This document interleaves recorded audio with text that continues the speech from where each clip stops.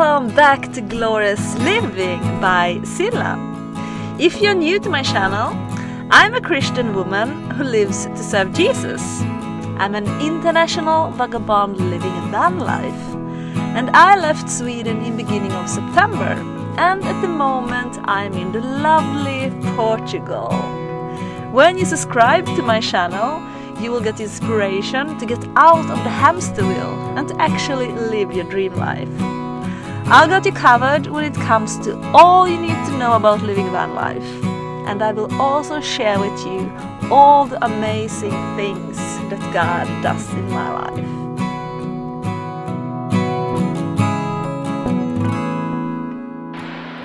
So hello and welcome back to Glorious Living.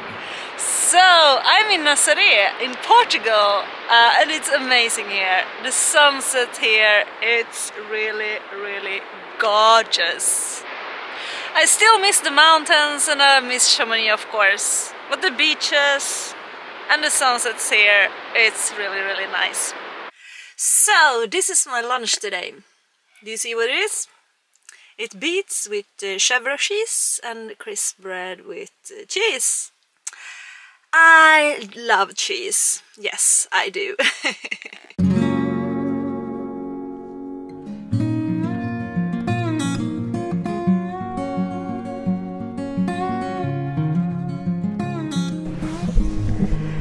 So I think we should reflect more. I mean, what is really makes us happy? I don't think it's stuff and more stuff. But so many people out there, they chase money and they chase stuff. I want to chase love, joy and freedom. I don't know about you, but I have realized that money and stuff won't take me there. I want to collect adventures and nice memories with people, not things.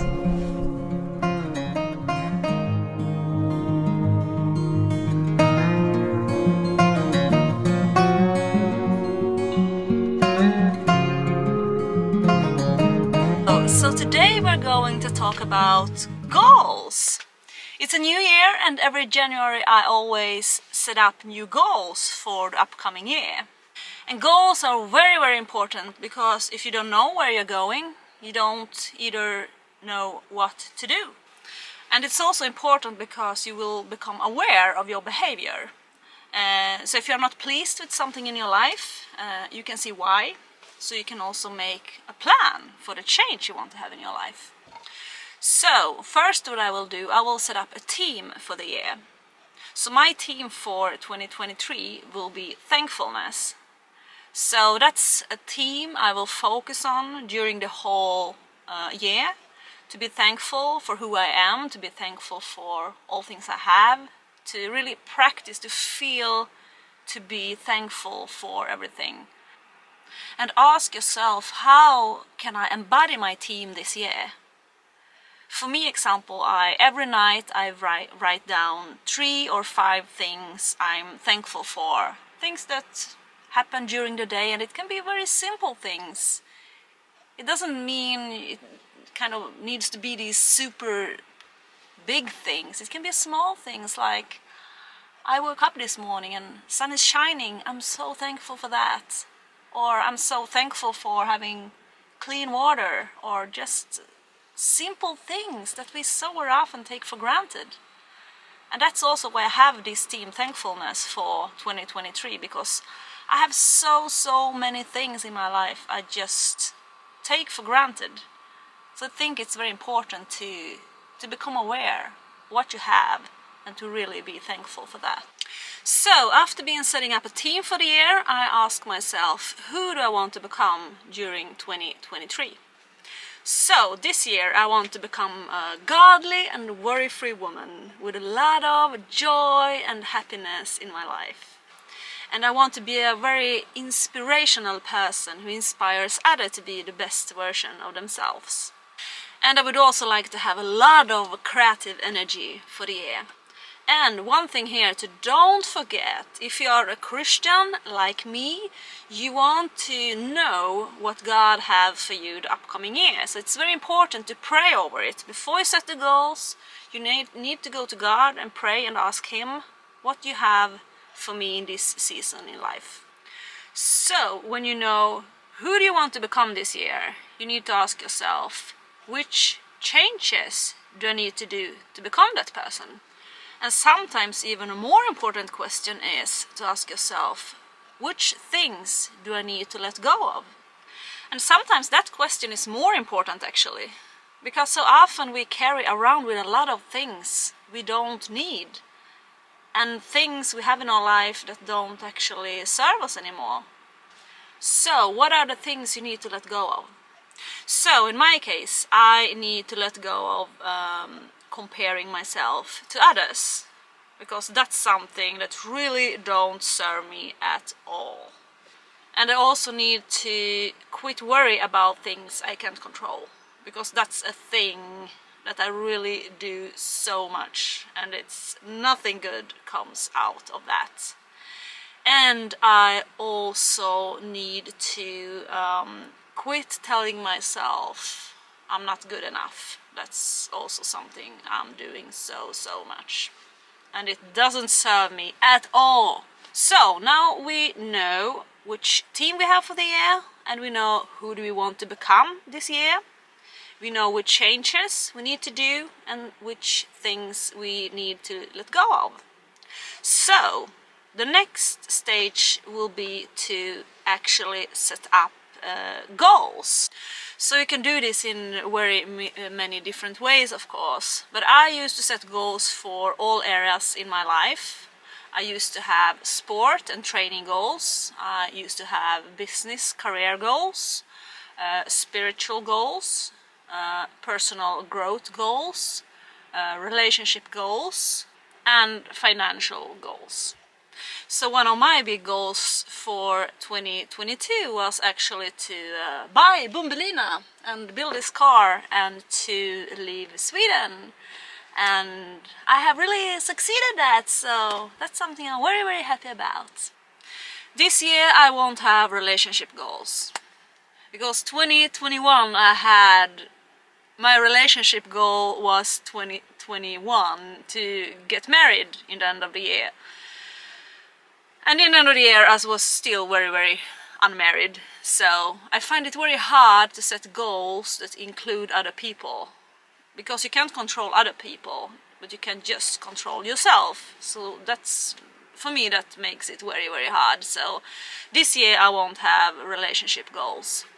And sometimes I can also feel if I have too many goals, it will be kind of just messed up in my brain. So I need kind of to have one or two things I'm really kind of focusing on. Oh, I just had lunch on the beach. It was lovely. It's so warm today. It's really lovely weather. First, actually, it's kind of super warm, so I'm thinking about having a swim later. We'll see. But yeah, back to goals. So, when you have picked your areas, you need to write down your goals. And they should be specific. They should be really specific. You should be able to kind of touch it almost. And you also need to make sure that you have a time limit. When will you accomplish this goal? And you also need to feel you are inspired and that you get energy when you're thinking about your goal. So let's take an example. A good example could be, I want to run 10k under 40 minutes, and I will do that 15th of August. It's very specific, and I know exactly how it looks like. I know exactly when I need to accomplish it, so I can plan my kind of training and all that I need to do to accomplish it. So for me, 2023 will be a lot about filming, taking photos, learning to edit videos. That's kind of one of my main goals. One of my main goals for 2023 is to have 10,000 followers on my YouTube channel in end of this year. And it's also very, very good to share your goals with other people, like I do now. So now we have been writing down your goals. And the next step will be to think about and ask yourself, why do I want to accomplish this? A very strong and good why is sometimes actually more important than what you are doing. Because if you have a really strong and good why, that will give you an energy to continue working towards your goal. But without a very strong why, it will get much harder. And in my case with my project with Vanlife and Bumbelina, I had a very strong why. And it wasn't always easy, but it was my strong why that kept me going. And you will have setbacks. All people have setbacks. That's part of it. So when the setbacks comes, it's much easier to handle it if you have a very strong why. So now we have been writing down your goals on a paper, so you know exactly what you want to accomplish, and you also have a very strong why. Then it's time to think about how do I achieve it? What do I actually have to do? So it's time to make an action plan. So now we need to write down exactly how the steps gonna look like, exactly what you need to do every day, and be specific. So in my case, with my YouTube channel, for example, I need to learn to create very good content, which means to be able to film very well and to edit very well. And as a part of that, I actually will start education next week. I will learn to edit in Premiere Pro. So that will probably take my videos to next level. But I also need to learn to film better and take better photos and learn to fly my drone even better. So write down all the actions you can come up with that you need to take and skills you need to have and kind of things, concrete things you can do to improve on that area. And it's also good to set smaller goals along the way. Let's say if with the 10k, for example, if I want to run 10k in end of August, I might want to run 10k on 44 minutes in May or something. Or with my YouTube channel, for example, I might want to have 5,000 subscribers in, let's say, August or something. So when you have been writing down all your actions you can take to come closer to your goal, then you need to write down, how does an ideal day look like for you? What do you do in the morning? What are you doing after lunch? Write down the things you're going to do every single day that make you come closer to your goal. So yeah, that's how I do it. So let's go out there and crush some goals. It's really warm and sunny and it's really wonderful weather. So I'm sitting here and having some snack. So I want to create a life that I don't need to take vacation from. So many people out there live for the 5 weeks holiday they have every year. But instead of wondering when your next vacation is, maybe you should set up a life that you don't need to escape from.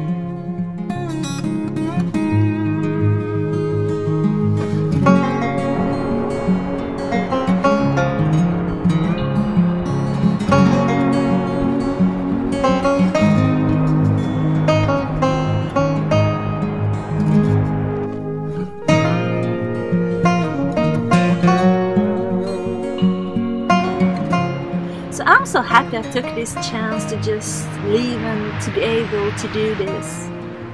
Because in the end, we only regret the chances we didn't take.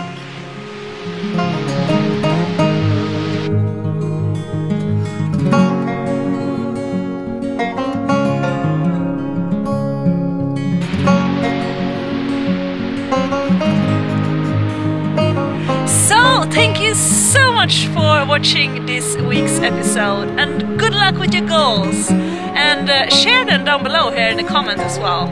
It's very good to share your goals, as I said before. So I wish you all a very, very nice week. God bless you all.